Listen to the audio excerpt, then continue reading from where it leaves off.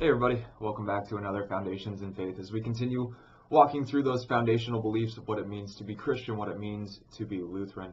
Normally I say something about the Apology of the Augsburg Confession or the Catechisms or something along those lines, but as we turn to our topic today, there really isn't much debate, at least at the time that those documents were written, about what's going on in our topic for today as we take a look at communion, as we take a look at the Lord's Supper, or what we would call the sacrament of the altar. So I'm going to stay away a little bit from the Book of Concord, the Apology of Augsburg Confession, the Catechisms, and all that. We'll get into it next week. This is already going to be a two-part video at least as we talk about this subject. But today I just kind of want to give you a very 10,000-foot overview. What is communion? What do we believe in communion? And then next week we'll dive in a little bit deeper into the controversies that were happening at that time, yes, but that still happen within our church today and why we practice the way that we do as we come to the altar, as we come to partake of Christ's body and blood. And so as I say that, that is the first point that I want to make, that this is a sacrament. This is something that brings about the forgiveness of sins in our lives.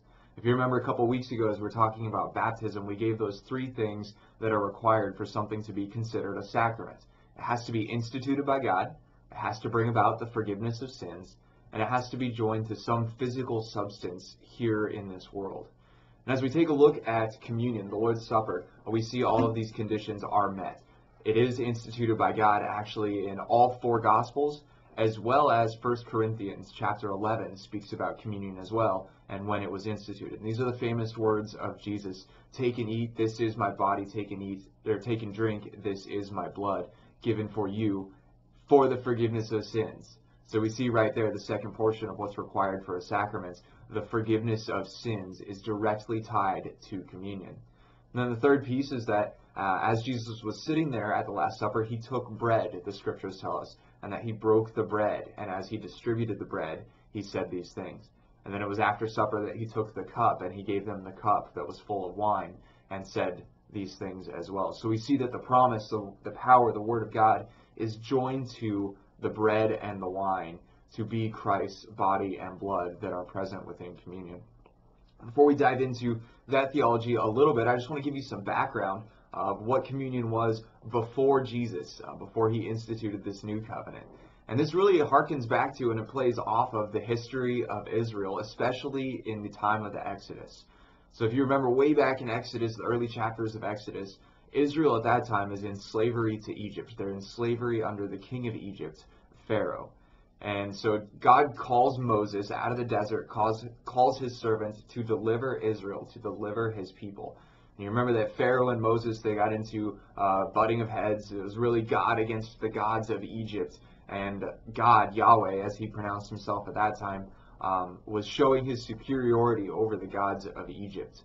And as he does this, he brings 10 plagues upon Egypt as a punishment of their sins, yes, as a punishment of Pharaoh's hardness of heart, but also as showing his superiority over those gods of Egypt. That last plague then is the angel of death that would kill the firstborn of every family that didn't meet the requirements that God sets forth. So if you remember those requirements, it was that the Passover meal was taken. This is when the Passover meal was instituted, that each family in Israel would sacrifice a lamb, a pure, spotless lamb. They would spread the blood of that lamb over the doorpost of their house. When the angel saw that there was the blood of the lamb over the doorpost of the house, they would pass over that house and no one within that house would be sacrificed. So we see Israel in slavery to Egypt. We see God punishing the sins of Pharaoh, but preserving and delivering Israel through the blood spread on the doorframe. And as they go from there, they go to Mount Sinai, and they enter into a new covenant with God, that original, that first covenant. This is very similar. It really is a foreshadowing of what happens in communion for us, as we are in slavery, not to Egypt, but to sin. I believe we talked about this last week as we talked about baptism, that we were in slavery to sin. We need someone to come and deliver us, which is exactly what God does through Jesus Christ.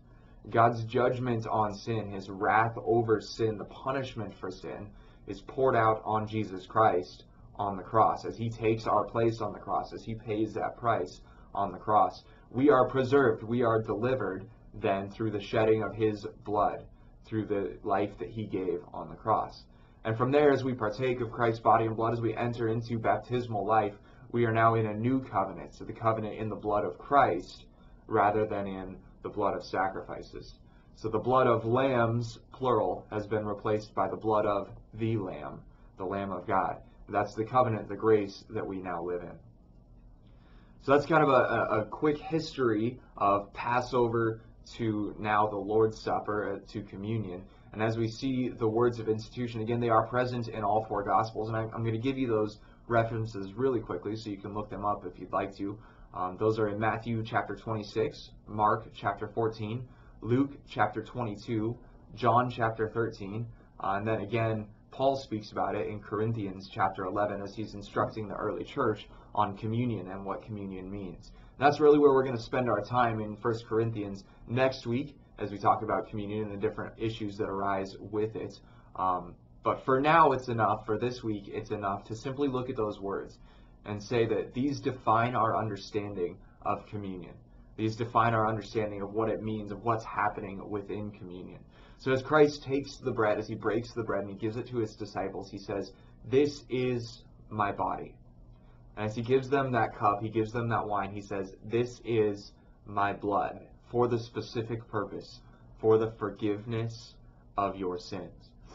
Now we take Christ's words at face value there. When he says, "This is my body, this is my blood," he very easily could have said something along the lines of, "This symbolizes my body, this symbolizes my blood," or "Let this remind you of my body and my blood." That's not what he says. He says in a very literal way, "This is my body, this is my blood." So we take Christ at face value and say that what's actually happening within communion is, in a way that we don't understand, in a way that we could never understand, Christ has joined himself and is physically present in the bread and in the wine as the words of institution, that promise is spoken over that bread and wine.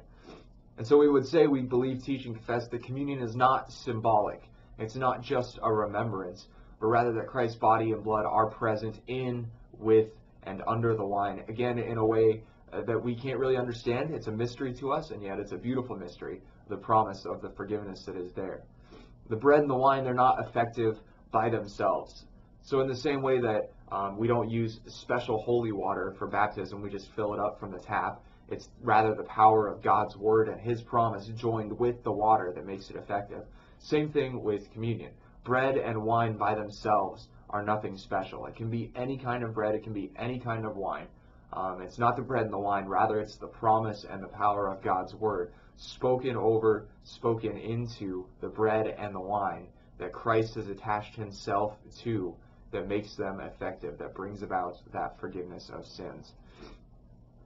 So Christ is present in, with, and under the bread and the wine. He is physically, bodily present. It is his body and his blood that we eat and that we drink that brings about the forgiveness of our sins. But also, along with the forgiveness of sins, it brings about the strengthening of our faith. That's a beautiful promise that we speak as we distribute the Lord's Supper every week when we're able to up front. As we give you the bread and as we give you the wine, take and eat. This is my body, this is my blood for the forgiveness of sins and the strengthening of your faith into life everlasting. As we come to the altar, as we come to that rail, as we partake of communion of the Lord's Supper, we hear again of the forgiveness that's freely given to us. We hear again of the forgiveness that Christ poured out on the cross. Much more than just hearing it, we can actually taste it. We can touch it, we can smell it, we can feel it as that bread is in our hands, as that wine is in our tongues. It's this beautiful reminder, this beautiful strengthening of the faith that we've been given, that Christ has forgiven us, that he continues to forgive us. Even today, in the midst of everything going on, we have Christ's forgiveness and his promise of that forgiveness. So a good way to look at it, maybe, something that we can think about, is that baptism is a once-for-all declaration of God's love and forgiveness. At the time you are baptized, you are changed. You are given new life. You are given eternal life. You are given a new identity, as we said last week. Your baptismal identity, now as a child of God, in the family of God. But it's a once-and-for-all declaration. Whereas communion is a constant reminder of that new identity, a constant reminder of that forgiveness, and a constant reminder of the promise of the forgiveness of sins that Christ has won for you. In the same way that if you get married and you go to the altar and you speak your love to your spouse and you make that declaration and you make those vows and you are married from that time forward. But if you were to go from there and never say to your spouse, I love you, you might begin to question your faith in that marriage might begin to fade just a little bit. In the same way, we come to the sacraments and we say baptism is sort of like that marriage at the altar. It's that first once and for all declaration, that changing of identity. But then communion, coming to the altar weekly, is when you go to your spouse and you say, hey, I love you. And you tell them again, I love you. And you tell them time after time and day after day and week after week. You continue to strengthen that bond, that relationship, that love as you speak that into their lives. In the same way, our faith is strengthened time and time and time again as we hear and receive that forgiveness in communion each week when we come to the altar. A beautiful part of communion is that it also unifies the body of Christ. What I mean by that is communion is meant for Christians.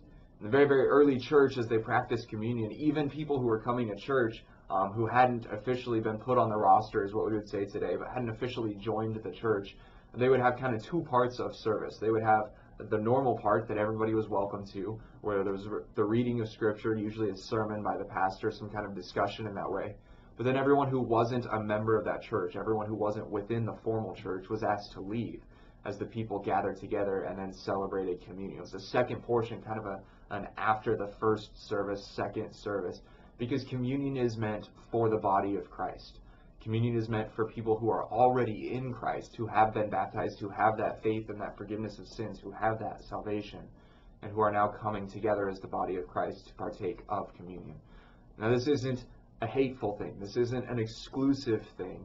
And we'll talk about this again next week as we dive into 1 Corinthians and what that has to tell us about communion. But we ask that non-Christians refrain from partaking out of Christian love. Again, we'll get into that next week.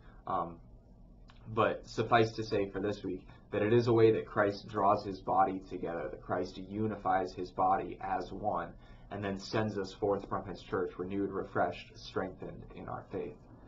This is a short video this week, but that's all right. We have a lot to cover next week, so it'll be a little bit longer of a video as we talk about the different controversies within communion, the different discussions that happen and take place. Until then, have a happy 4th. Today is the 2nd of July, and so when I'm recording this, so I hope you have a happy 4th celebrations. I hope you have a safe weekend in the midst of the pandemic, the coronavirus, everything going on, that you're able to celebrate with your families, you're able to come together and worship.